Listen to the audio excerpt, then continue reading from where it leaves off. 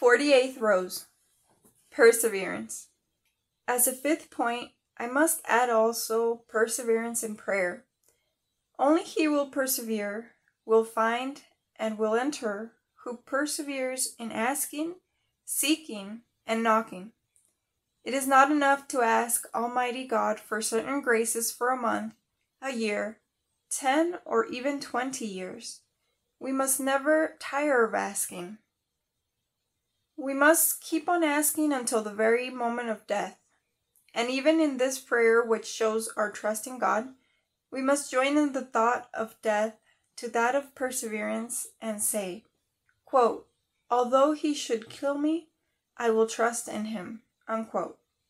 Job 13:15. And will trust him to give me all I need. Prominent and rich people of the world show their generosity by foreseeing people's wants and ministering to them, even before they are asked for anything. On the other hand, God's munificence is shown in his making us seek and ask for, over a long period of time, the grace which he wishes to give us, and quite often, the more precious the grace, the longer he takes to grant it. There are 3 reasons why he does this. First, to thus increase this grace still more. Second, to make the recipient more deeply appreciate it. Third, to make the soul who receives it very careful indeed not to lose it. For people do not appreciate things that they can get quickly and with very little trouble.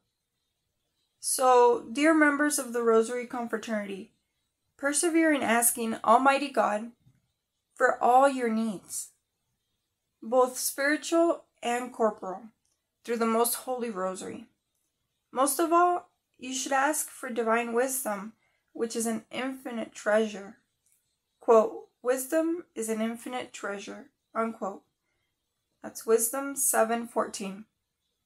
And there can be no possible doubt that you will receive it sooner or later, as long as you do not stop asking for it and do not lose courage in the middle of your journey. Quote, thou hast yet a great way to go, unquote. 3 Kings 19:7. This means that you have a long way to go. There will be bad times to weather, many difficulties to overcome, and many enemies to conquer before you will have stored up enough treasures of eternity, enough Our Fathers and Hail Marys with which to buy your way to heaven and earn the beautiful crown which is waiting for each faithful confraternity member.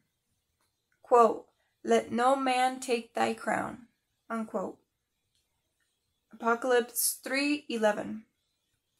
Take care that your crown is not stolen by somebody who has been more faithful than you in saying the Holy Rosary. It is, quote, thy crown, unquote.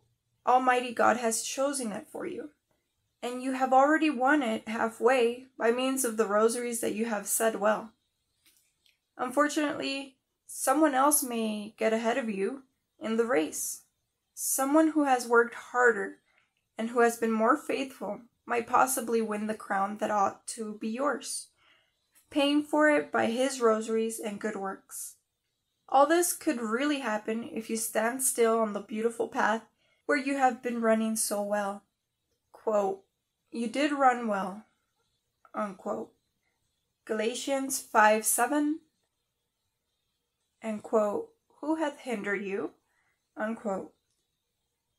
Who is it who will have prevented you from having the Rosary crown? None other than the enemies of the Holy Rosary, who are so numerous. Do believe me, only, quote, the violent bear it away, unquote. Matthew 11:12. These crowns are not for timid souls who are afraid of the world's taunts and threats. Neither are they for the lazy and indolent who only say the Rosary carelessly or hastily, just for the sake of getting it over with. The same applies to people who say it intermittently, as the Spirit moves them. These crowns are not for cowards who lose heart and down their arms as soon as they see hell let loose against the Holy Rosary. Dear Confraternity members, if you want to serve Jesus and Mary by saying the Rosary every day, you must be prepared for temptation. Quote, "When thou comest to the service of God, prepare thy soul for temptation." Unquote. Ecclesiasticus 2:1. Heretics and licentious folk, quote, "respectable," unquote, people of the world, persons of only surface piety, as well as false prophets, hand in glove with your fallen nature and all hell itself, will wage formidable battles against you in an endeavor to get you to give up this holy practice. To help you to be better armed against their onslaught, I am going to tell you some of the things these people are always saying and thinking. This is to put you on your guard against them all, but not so much in the case of heretics and out licentious people, but particularly those who are quote-unquote respectable in the eyes of the world, and those who are devout, strange as it may seem, but have no use for the Holy Rosary. Quote, what is it that this word sower would say? Acts 17:18. Quote, "Come, let us oppress him, for he is against us." Unquote. That is to say, what is he doing saying so many rosaries? What is it he is always mumbling? Such laziness, and what a waste of time to keep sliding those old beads along. He would do much better to work and not be bothered with this foolishness. I know what I'm talking about. Quote, all you have to do, I suppose, is to say your rosary, and a fortune will fall from heaven into your lap. The rosary gives you everything you need without your lifting a finger. But hasn't it been said, quote, God helps those who help themselves, unquote? There's no need then of getting mixed up with so many prayers. Quote, a brief prayer is heard in heaven, unquote. One, Our Father and Hail Mary, will do provided they are well said. Quote, God has never told us to say the rosary. Of course, it's all right. It's not a bad devotion when you've got the time. But don't think for 1 minute that people who say the rosary are any more sure of heaven than we are. Just look at the saints who never said it. Far too many people want to make everybody see through their own eyes. Folk who carry everything to extremes, scrupulous people who see sin almost everywhere, making sweeping statements and saying that all those who don't say the rosary will go to hell. Quote, oh yes, the rosary is all right for old women who can't read, but surely the little office of Our Lady is much more worthwhile than the rosary, or the 7 penitential psalms. And how could anything be more beautiful than the psalms which are inspired by the Holy Ghost? You say you have agreed to say the rosary every day. This is nothing but a fire of straw. You know very well it won't last. Wouldn't it be better to undertake less and to be more faithful about it? Come on, my friend, take my word for it. Say your morning and night prayers, work hard during the day, and offer it up to God. God doesn't ask any more of you than this. Of course, you've got your living to earn. If you were a man of leisure, I shouldn't say anything. You could say as many rosaries as you like then. But as for now, say your rosary on Sundays and holy days when you have lots of time, if you really must say it. But really and truly, what are you doing with an enormous pair of beads? You look like an old woman instead of a man. I've seen a little rosary of only 1 decade. It's just as good as one of 15 decades.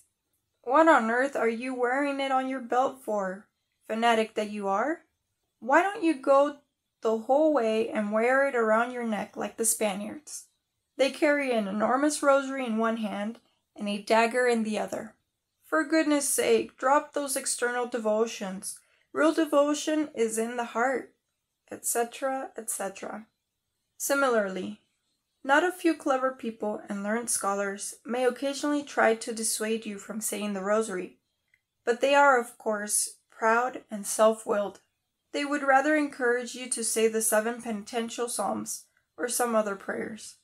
If a good confessor has given you a rosary for your penance and has told you to say it every day for a fortnight or a month, all you have to do to get your penance changed to prayers, fasts, masses, or alms is to go to confession to one of these others. If you consult certain people in the world who lead lives of prayer but have never tried the rosary, they will not only not encourage it, but will turn people away from it to get them to learn contemplation, just as though the Holy Rosary and contemplation were incompatible.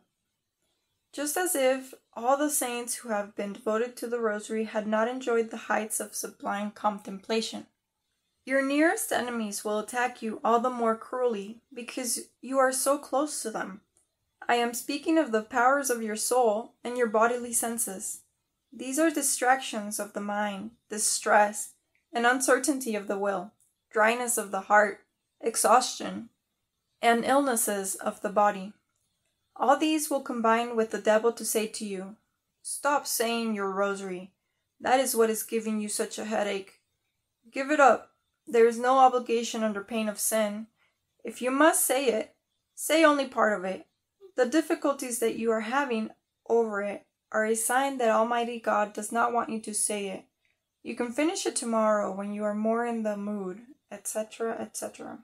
Finally, my dear brother, the daily rosary has so many enemies that I look upon the grace of persevering in it until death as one of the greatest favors Almighty God can give us.